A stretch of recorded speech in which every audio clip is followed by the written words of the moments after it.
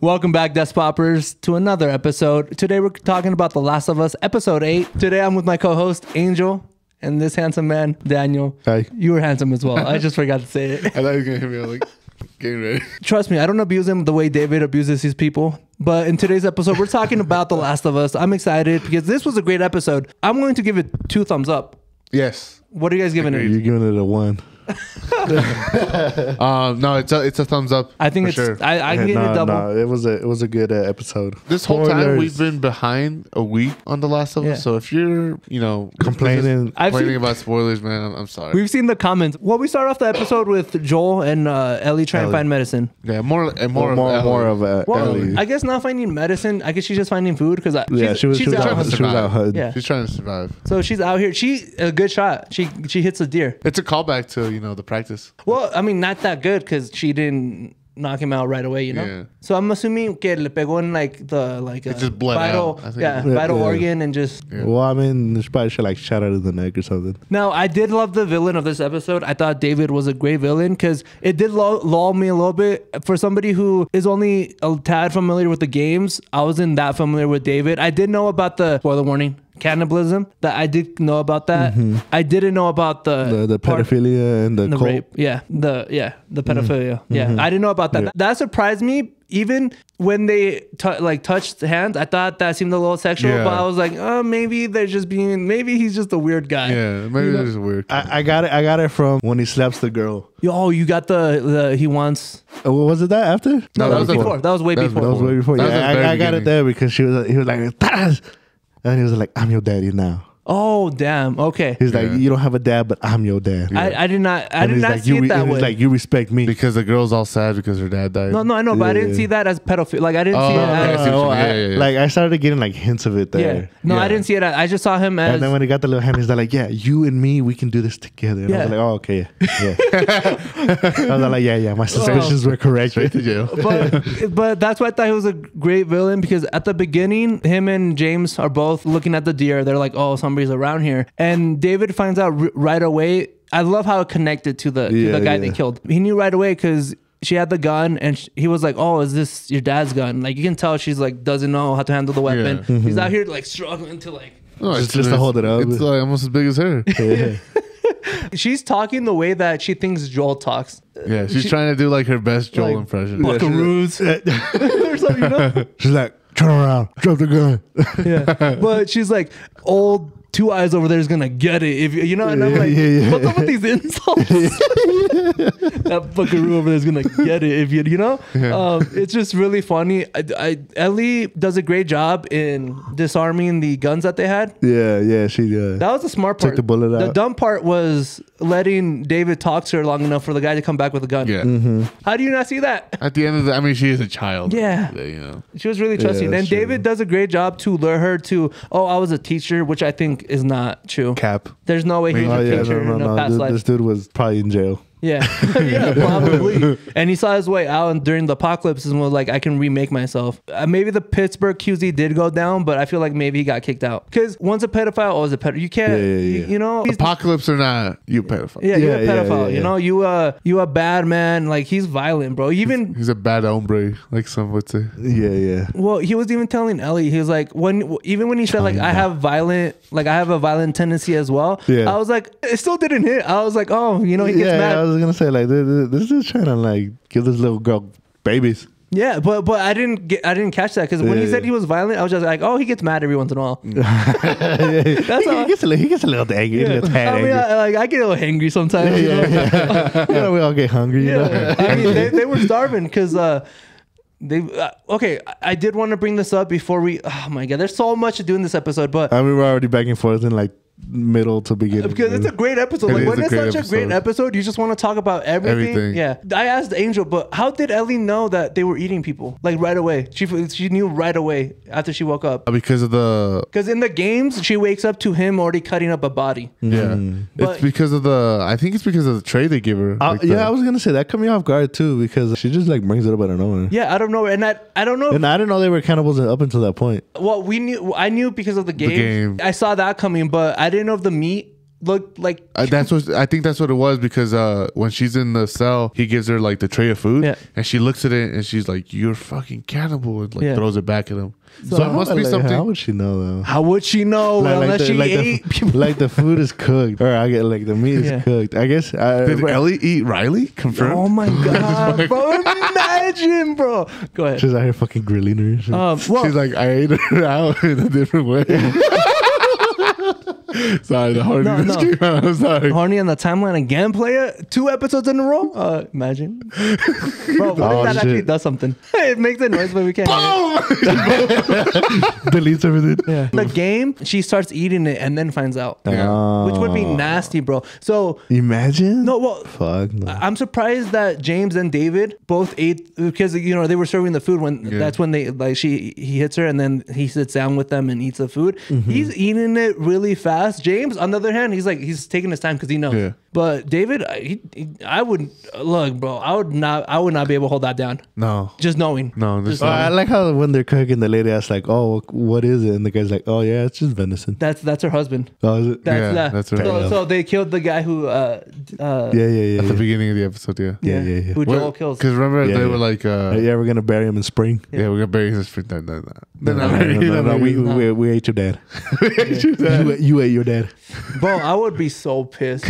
That's like have you seen South Park? I mean, how much meat would that? I feel like it would last you a good minute. Like that's why I'm surprised. You could eat like an arm one day, ribs, like the ribs another day. Here's the thing: a thigh, some sirloin, little ass cheek.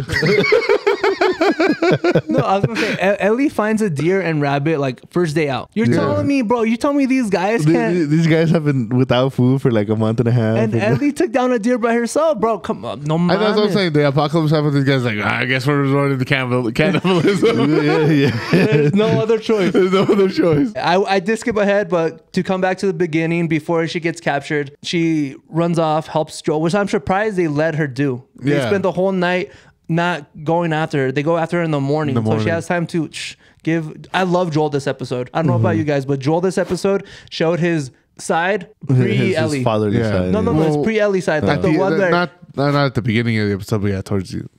When so Ellie knows they're coming. She tries to get them away. We see the old Joel. We see the old Joel. And she tells Joel, "Hey, here's a knife." And I was like, bro, Eddie, what are you doing? Like, he can barely keep his eyes on. Like, kill him. Kill them. You have to kill them, Joel. And I'm like, Joel's dead. Like, there's no way. So when that first guy comes downstairs and Joel just out of nowhere knocks his ass out, I'm like, damn, Joel, he really just got up. It's a miracle. You're walking, you're fighting. What did she give him, like, a shot of? Penicillin. Yeah. Okay. FYI, don't give me that. Why? I'm allergic. Oh. Really? Yeah, you're going to kill me. Good to know. Good to know. Good to know. Are you like killing type of allergic? Probably. If we're in the apocalypse and we give him penicillin, don't give me anything. Like anything psyllin. Don't give me. Okay. There's other things with psyllin in it. Yeah. I think so. I do want to talk about Joel and then get back into Ellie, but dude, the Joel this episode, he did the trick that they did in Kansas. So he has the guy. Well, he is wounded, but he used the guy that was wounded on the ground, and the guy's like, "Hey man, are you okay?" Out of nowhere, Joel. Oh yeah, he was a little sass. The way I like the way he interrogates him. Bro. Dude, he puts a knife in his kneecap. Straight into the kneecap. Oh, and he's like, bro, I'll pull it out right now. No, he said, I'll bust your kneecap out. It's probably like wedged in there to where he just flips the knife and the kneecap just pops, like a lid on something. Yeah. Goosebumps. I get goosebumps every night. And he's like, I'm not going to tell you nothing. He just like moves the knife around. Yeah. He's like, you got me. He's like, tell me where we are and where they are. Yeah. And he uses the knife as a marker, bro. And what's even worse, this happens at the video games, but he goes to the next guy and the guy's like, I'm not telling you nothing. Well, he kills him anyways. Yeah, so he kills him. He's like, he kills the first guy. Yeah, he kills the first guy, and the second guy's like, I'm not going to tell you anything. He's like, I know. Yeah, he's like, hey, lucky for you, I believe the other guy. That was a cold line. That's in the video games too, but I'm glad. Which way would you rather die? The way the first guy died, where he got stabbed to death? No, the second guy, because... You'd rather get beat to death? Did he get beat? Yeah, he got hit with the freaking metal pipe. I think I would just take option C and just get the fuck out. Kill myself. Kill yourself. No, not even be with David. Just be like, hey, bro, we had a great ride. Just leave. I'm surprised James followed David. James was almost there to the point where he was gonna like. I don't think James was a bad person. Do you think James knew about David's past? James is the second. Yeah, I know. He was the one that he plays Joel in the video games. That's the voice actor for Joel. Is James, the right hand man. I think he knows a part of it. I feel like he was getting to the point where he was gonna like betray him. Yeah, because even so, when they're going up to find Ellie, he has a line where he's like, maybe it's God's will that she dies. Yeah. And then he stopped. David just is like, you fucking dumbass. Don't say that again. I know. He said it because he wants to go for himself. No. James says it because he doesn't. He's like, why don't we just kill her? That's why the guy got mad. Yeah. David. Yeah, I know that's why David got mad. But I'm like, dude, James, I feel like he was very close to betraying because even when he's eating the food, like he does not want to do this. No. Like the whole thing, I feel like he has to. He doesn't want to be alone. No, but he does. It's the apocalypse. Joel is fighting his battles. He's making his way to Ellie, and we get back to Ellie in the cage. She's trying, bro. It's the same thing. Okay. So she breaks his finger. Well, after the somewhat weird proposal. Do you think Ellie knew? Because Ellie, so he puts his hand on there and Ellie like touches it. Like, well, the way he was talking at the beginning, he's like, "Oh, you and me, we can run this." You see, bro, I still didn't catch it, bro. He's she caught it. I didn't catch it. So what I'm saying, I'm like, I don't know if I'm like that innocent or I just believe the good people. But I was like, oh, he just wants somebody to help him run. I feel like you would get into a stranger's van. Yeah, you would 100% go for the candy. Yeah, bro, that's what I'm saying. I'm like, so somebody just giving me free candy. Let's go. You would get into the van. No, but like I just thought he just wanted some. I don't know what I was thinking, but I was like, oh, he's like whatever. And even the hand touching, I was like, bro's being a little weird right now.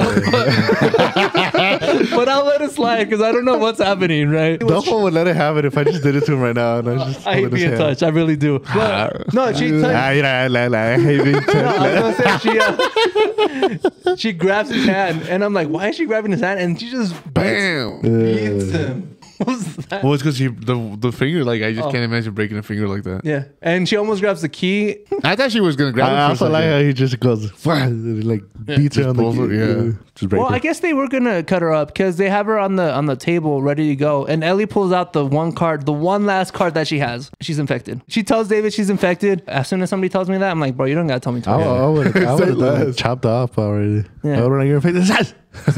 Wouldn't even let you explain. Well, no, because the thing is that you're infected, so you have to make sure. Because David got bit. No. By Ellie. So if he got bit, that's why David was scared because so Ellie bit David, and then she pulls out her trump card. She's like, "Oh, I'm infected." I still would have done it. But they pull up bitch. They pull up the sleeve, and if that's me, I'm looking at the sleeve. I'm like, that could have been anything. And also, no, because it looks different from something. But we did talk about this. If you were to get bit by something else, and you're in the apocalypse, you're like, you got to believe it's a zombie at that point. Yeah. Well, were you saying it's something else, like an animal? Or like you get bit by like a little let's say like us three were in the apocalypse and someone comes up to us and is like, hey, I need a place to shelter for the night. And you see a bite and they're like, I swear it was like an animal. Yeah, no, 100%. Okay, yeah. No, I agree with that, yeah. I'm like, hey, bro. We cut you up and like, I can't take that risk. This is what I'm doing. Like, yeah, bro, don't worry. And we grab him and then we jump in. We let him go to sleep. Smother him. Motherfuckers, I was just going to, but no, you let him go to sleep and just fucking. Well, I've seen those movie scenes where like, dude, I hate going out that way because like you just see them struggling and they're like pushing the suffocation, and then there's just one instant where there's no movement. Like a little shudder and then no movement. So my plan is always to let my body go flail like before I'm dead. So they're like they've let the pressure off and I got you. He's like, Angel's like, I'm putting that on the back of my head. If I see you go, that's the type of shit like Orlando was saying. He's like, I'm gonna pretend I'm gonna die and then I'm gonna get you. He's like, I'm gonna fucking murder you. I'm gonna murder you. And Ellie takes her chance and just stabs James. Yeah. I hope his name is James. I've been calling him James, but straight for the jugular. Yeah. Straight for it. And dude, and this is when I was like, oh, maybe he is a rapist. Or maybe he's a pedophile. Yeah.